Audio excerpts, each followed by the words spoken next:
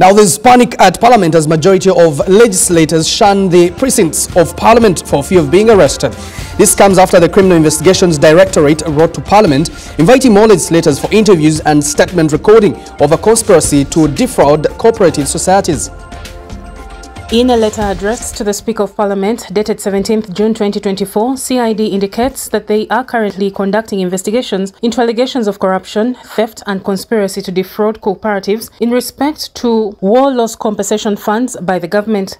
The cooperatives that are linked to legislators include Buyaka Growers Cooperative Society and Bubwambu Growers Cooperative. The MPs that are now on the police wanted list include Michael Maranga Mawanda, the Member of Parliament for Igara East constituency, and Ignatius Wamukuye Mudumi of Elgon constituency in Bulambuli district. The two and several others are required to appear without fail at the CID headquarters on Wednesday, 19th June, to aid in the investigations that NBS has seen and signed by the Deputy Director Investigations at CID, SCP Chelimo Biata, requires the legislators to present documents pertaining to their transactions with the above cooperatives.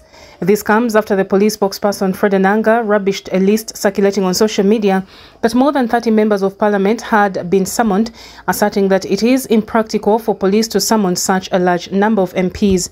There is a correct method of summoning honourable members of Parliament, and I think it will be easy for us to get that proof when they are summoned. But you can't summon 30 MPs in one go. You see, I think there is also much propaganda that also pertains to that investigation that is going on. The summoning of more MPs follows the arrest of 3 other legislators that include the Ruengo District Woman MP Sisi Namujo, Bunyole West MP Yusuf Mutembule, and Busiki County MP Paul Akamba, who were charged with corruption. The developments follow the President's revelation that the MPs were tampering with the budget for selfish gains.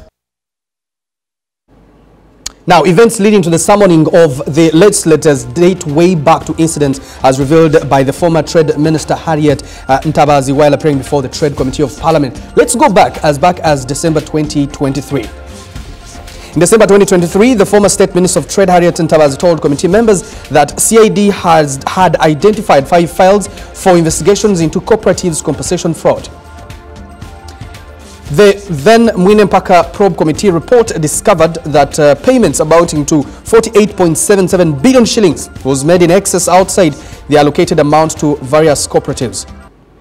The report, which was adopted without debate, saw Speaker of Parliament Anita Netamong on the 13th of December 2023 order all members of Parliament implicated in the embezzlement of 164 billion shillings cooperatives compensation funds to report to police before they are picked.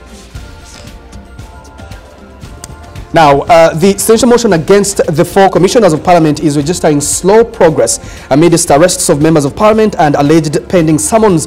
Censure mover Theodore Sechkubo is urging members of Parliament not to be scared about reports of pending arrest over corruption allegations. This as he provided an update on the collection of signatures accusing some legislators of staying away from the motion through taking trips. Wind up as we had thought today. We are looking at tomorrow. Tomorrow, we hope with when members of Parliament shall be here as we convene for the plenary. So this table of record shall be active tomorrow. We hope the table to be active tomorrow. We are expecting members to come. So our issue is to inform the honorable members of Parliament that there is much work to do. They thought that we would use Rule 109. 109, it would mean that the motion would expire in 14 days. But we used 110, and 110 makes it alive. It is open until after we've gotten our signatures. Then we can file a notice to the Speaker through the clerk, and then the 14 days can start counting. When everybody is throwing stones at Parliament, it is now the turn of Parliament to rise up to the challenge. Parliament must demonstrate that we are capable of self-reinvention and self-cleaning. The number of signatures shall be given in the general update.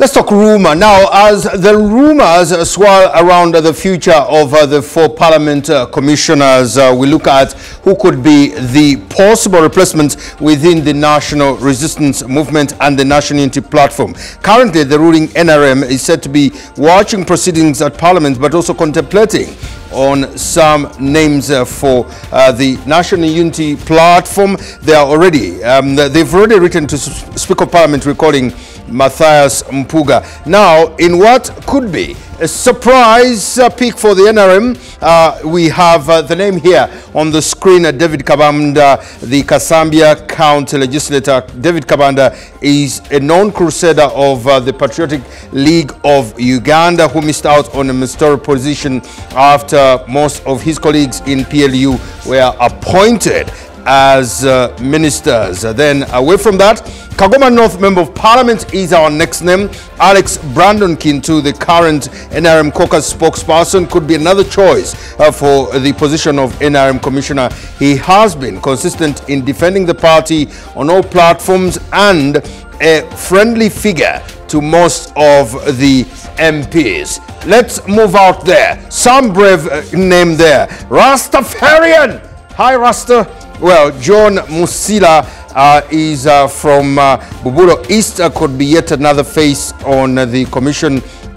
Though he might be independent, he is NRM leaning very much so, and vocal he is on issues related to protecting the institution of Parliament. We also hear through the corridors, yes, through the corridors, some are saying, nothing confirmed yet, but Kayunga, woman member of Parliament, Ida Nantaban, former minister, could as well be given a new role.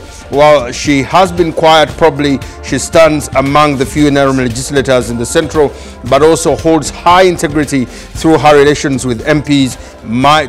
That might cause her, some say, as it might be. Other names are in the corridors as well. The name probably could be tabled for vetting is the name of Theodore Sechkubo from Remiaga, who is currently spearheading the censure motion of the four commissioners implicated over the service award of 500 million shillings each. We also hear that Faith Nakut Napak, woman member of Parliament, may also come into the picture. She is a treasurer of the NRM Parliamentary Caucus and has been at the forefront of defending government positions on the floor of Parliament, even when she is not a minister, yet is emphasis there. She is among the vocal Karamoja MPs that stood with others during the Iron Sheet scandal. What is known, however, is that the National Unity Platform already disowned Matthias Mpuga. As you may well know, many stories have been done in that direction, as their commissioner Noop has made a choice of Mitiana legislator and the young man Zake there. Away from that, let's go to the story to do with